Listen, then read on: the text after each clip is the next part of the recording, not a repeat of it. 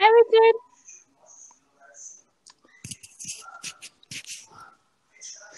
Hi, Allison. How are you doing? I'm good. How are you doing? I'm doing awesome. What about you? I'm okay. Still staying inside, so nothing really new, I guess.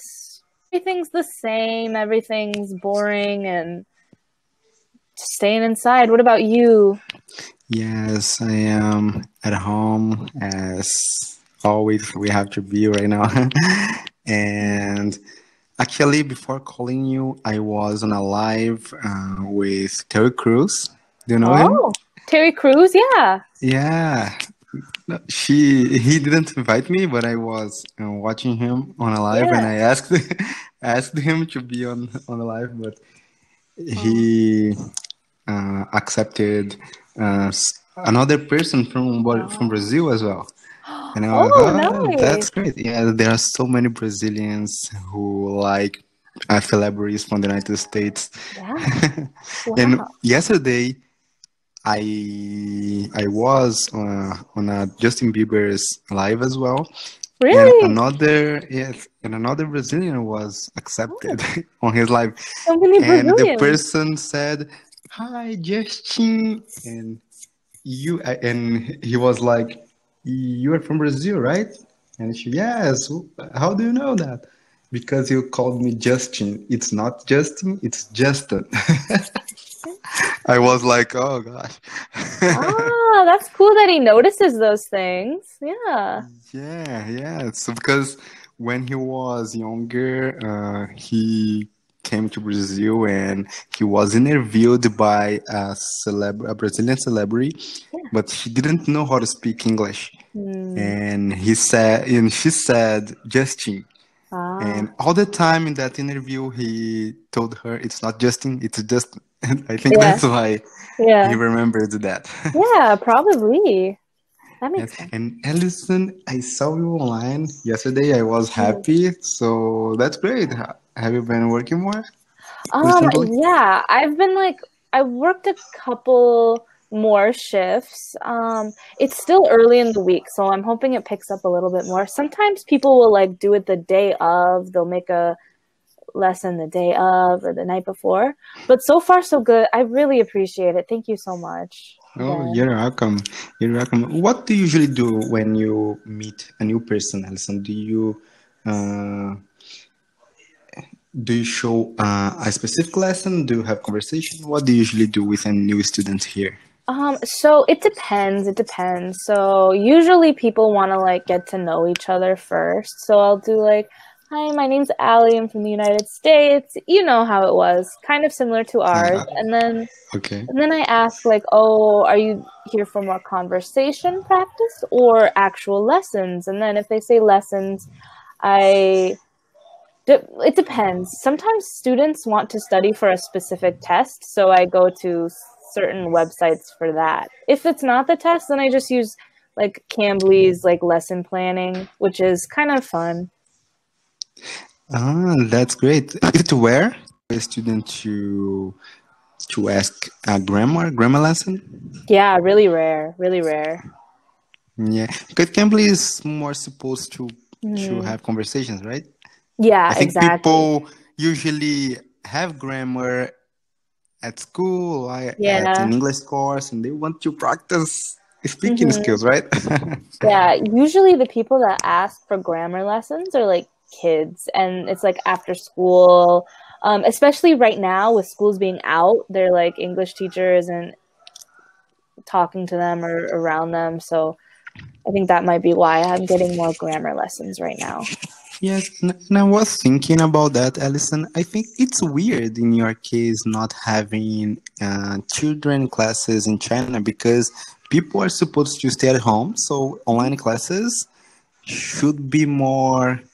Should Mm-mm. be you should have more classes, right? Right, right, exactly. That's what my thought was too. And we asked our bosses this, but the children can be together sometimes, and they also have a separate portion of the lesson where they're taught certain grammars in Chinese about English. So they have a Chinese person teaching the grammar, and then they have me teaching the same grammar but in English to hear it.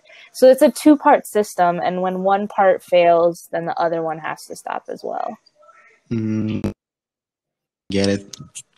Because you usually teach a whole class, so you don't teach one child, for example. Yeah, I teach like 4 or 5. It's still a small class, but I see. That's great. I think I can't handle kids. You have to have this. I think this ability to handle them, because you have to be more energetic, right? And because children, what is the word? Sometimes when you think about something else, for example, when you're doing something and you think about something else. Oh, they get distracted. Yeah, they get distracted. Exactly. Or they have short, this is my favorite one, they have short attention spans. Short attention spans. Yeah. Did it send? Yeah, there we go. Let me see here. They have short attention spans. Yes, exactly. Children are like that. And do you have problem with that? Yeah, usually, so because like they're not in front of me in real time or physically in front of me, I can't always see if they're like looking at their phone or playing with something or watching TV off in the distance. I see. That's great. Allison, I have a question for you related to grammar. For example, about the past perfect. Yeah. I think we talked about that Did we? before, right? Yeah, probably. Yeah. For example, if I tell you what do you think when I tell you these two sentences? The first one is, it was raining and I got wet. It was raining and I got wet. And it had been raining and I got wet. Okay. What do you think of the difference between both? So it had been raining is not like it's a complete sentence. It's one sentence, but it is like connected to another thought. So it had been raining that day. It had been raining when I got wet. It had been raining yesterday. This kind of thing. When we say it was raining, it's just in the past. It has less to do with like events occurring and more to do with just saying it was raining. Does it make sense? So it does. For example, you think about those sentences separately. For example, it was raining and I got wet. If I tell you it had been raining and I got wet, so it had been raining kind of connects to the fact that I was wet. So if I say, it connects it more, I would say. So if I said like, it was raining, so I got wet, the so connects it, and that's the only thing that really connects it. But if you say like, it was raining, I got wet, it sounds a little choppy, and they could be different things, but you're going to assume they're like, it's far, it takes more to assume. It's farther apart. Does it make sense? It had been raining is more natural. It had been raining. I got wet. Yeah. So I got wet. The past perfect I usually use to put a timeline. For example, it had been sunny and I went outside to see the great weather. So it had been sunny, connected with the sentence, right? Okay. That's good. That's good. It doesn't connect the sentences. It connects the thoughts of the sentences you're saying. Does it make sense? I know that's a tricky, very obscure kind of explanation. Yeah, no, because I know almost perfect the way we use past perfect when, for example, if I had gone to the bank, I would have money in my wallet, for example, using if, so it's easier. Or, for example, I had gone outside when you arrived here, for example. Yeah, So yeah, I had gone outside when we arrived. So I first had gone outside and then the person arrived. yeah. So in this sentence, I know correctly, but when we use it had been raining and it had been, using kind of the verb to be, it Mhm. had been, Yeah, I was confused between it was and it had been. yeah. It almost sounds like a start of a story when you say it had been raining because you're expecting more. Does that make sense? For example, once upon a time, it had Yeah, been raining in a dark forest. yeah. It had been Kind of raining. Yeah, imitating kind of a similar. person. Yeah, yeah. I guess I had never heard a story like that. Usually it's like No, a no, I'm just noun. Yeah, making this yeah, up. yeah, yeah. I'm just, I'm just making this up. Of course, of course, of course. Yeah, Yeah, that's good. and That's good. that's good. And what about the future perfect? Future perfect. Let's see here. So what I already know about this tense is, for example, I will have gone to the movies Hmm.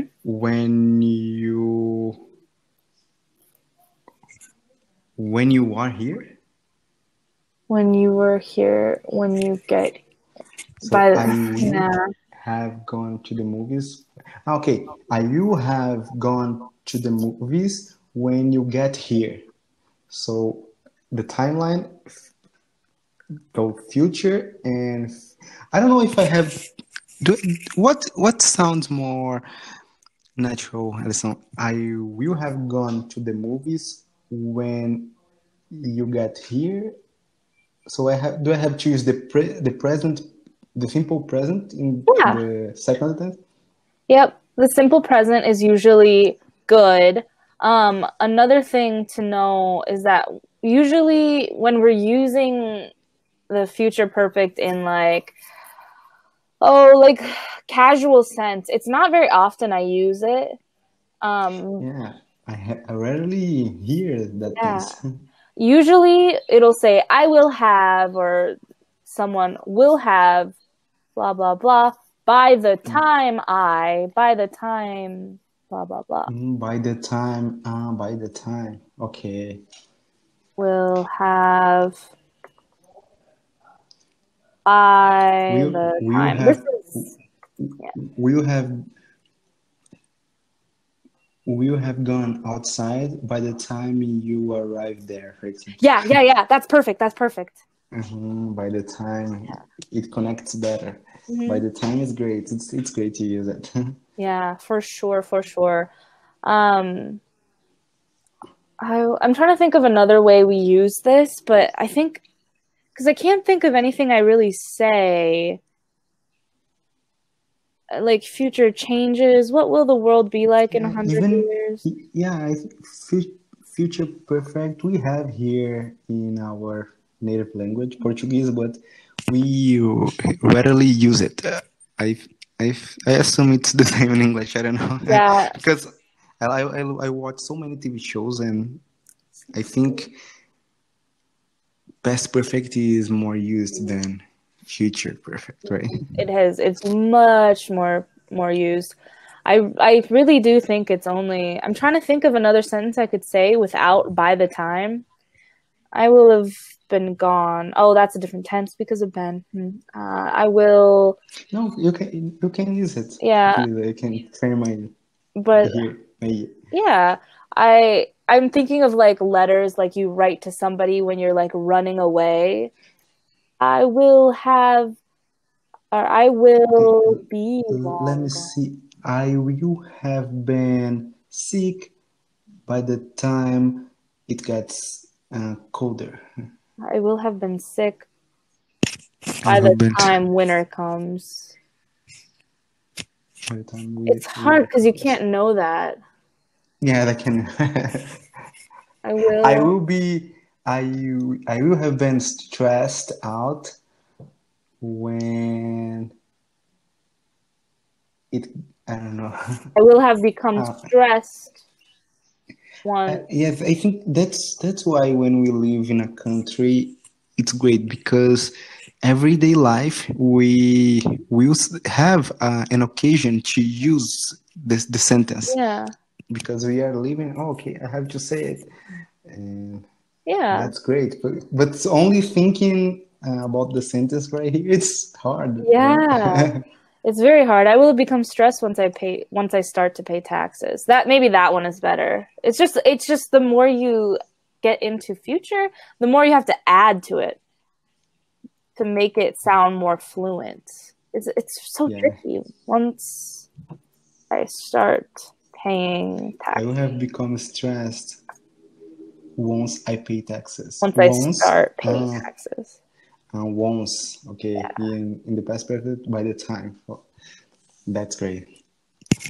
That's they are great pieces of advice. Yeah. But Allison, thank you. Now I gotta go. No, it's okay. Have a great night. Sleep well. Stay You healthy. too, Allison. So I scheduled another class with you tomorrow. So see you then. Bye, See you Allison. then. Bye. Bye.